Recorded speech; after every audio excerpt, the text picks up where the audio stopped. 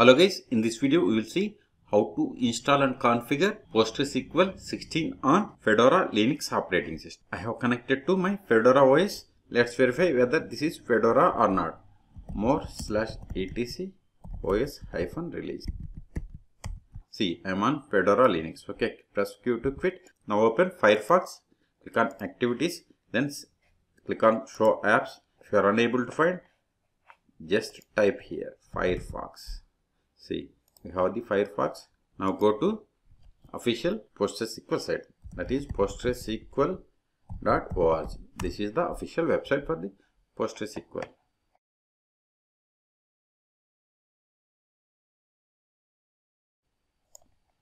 See here the message on 14th September 2023 PostgreSQL 16 released. Now click on this downloader, click on download. Both are same. Click on download. Then select Linux. Then select the Linux distribution. Click on this Red Hat or Rocky Linux or CentOS. It is also same for the Fedora. Click on it. Scroll down. See, it is supported for these versions. Select the version here. Then select the platform. See, the latest PostgreSQL 16 supports only on Fedora 37 or 38. Okay, ours is 38. Let's again verify. See, I have installed Fedora 38. Now select the version. Once you selected the version, it has given the scripts to install PostgreSQL on Fedora. Next, copy and paste on the relevant parts of script. Okay, first copy this first command, which is going to install the repository RPM. Go to terminal, right click and paste it. Hit enter. Provide the sudo user password.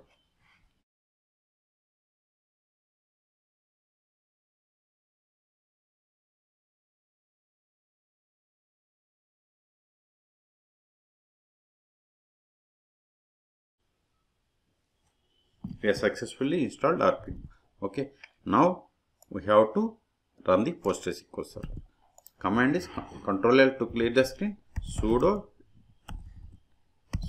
dnf or m, both are same, but dnf. Then install PostgreSQL 16 server. Verify the command. See, sudo dnf install -y PostgreSQL 16. Okay, fine. Give y. Y means it won't ask any confirmation. It means it is auto approved. Suppose if you want to install 15, just replace this 6 with 5. If you want to install 14, you have to give 4. Okay, but we are going to install latest PostgreSQL server. At the end, give this -y flag and hit enter.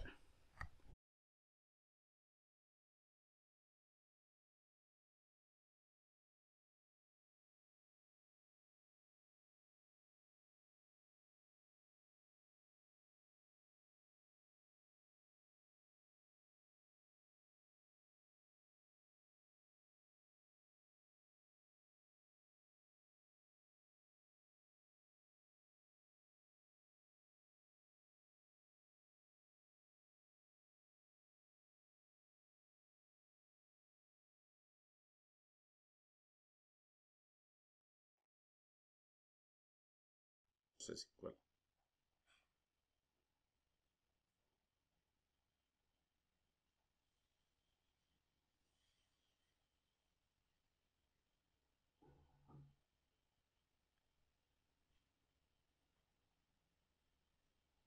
See, we have successfully installed PostgreSQL.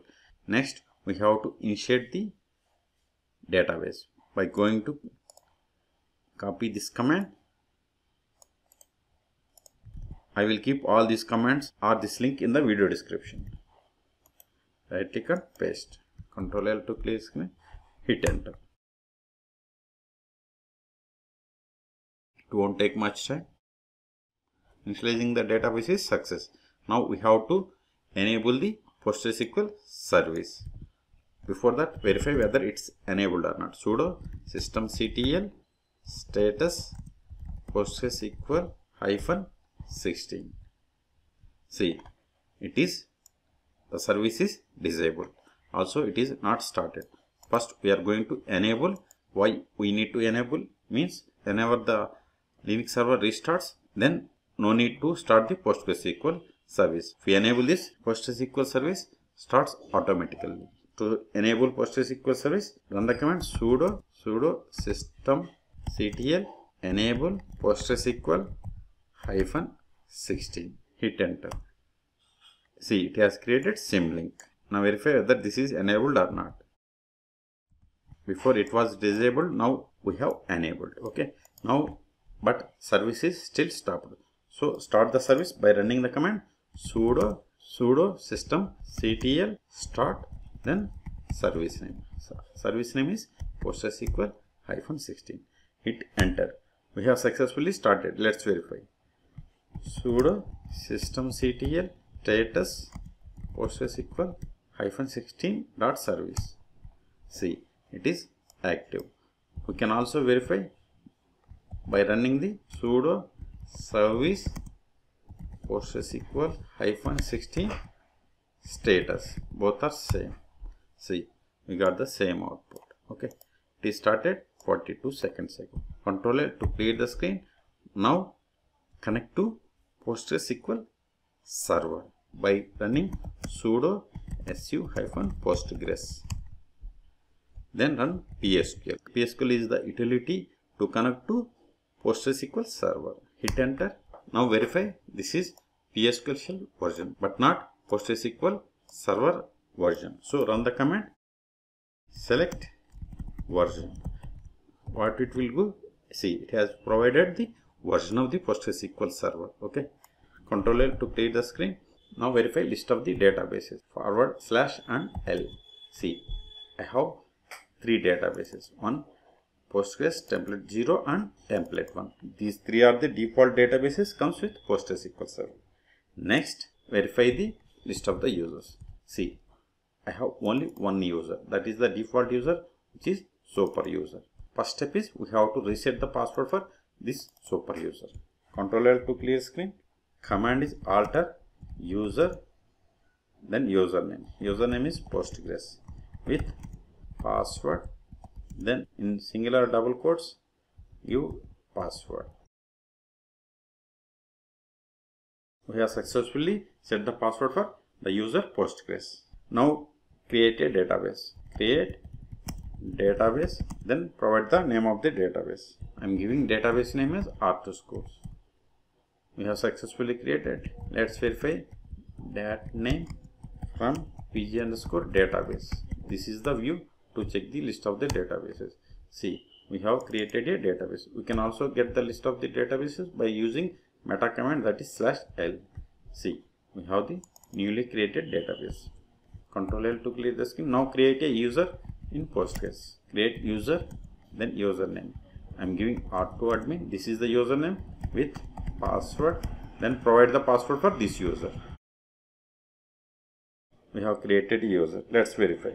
/du. See, we have one more user added, but this user is not the super user or un user, doesn't have any of these privileges. Now connect to the newly created database. /c, then give the database name. I am giving database name as R2School, which we have created now. See the message. You are now connected to the database R2Schools as the user Postgres. Okay. Now create a table in this database. Create table, then provide the name of the table, students, then student number int, student name sname, varchar, give the 20, put the semicolon at the end of the statement. We have created a table. Now verify whether this table is created or not. / and dt. See, we have one table which we have created now. If you want to find the data directory, just give show data_direct.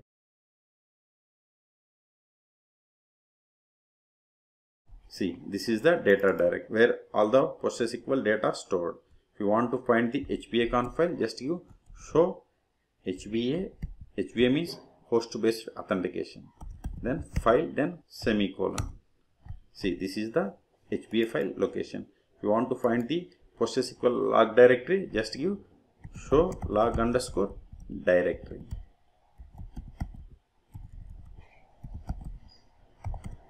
See, this is the log directory.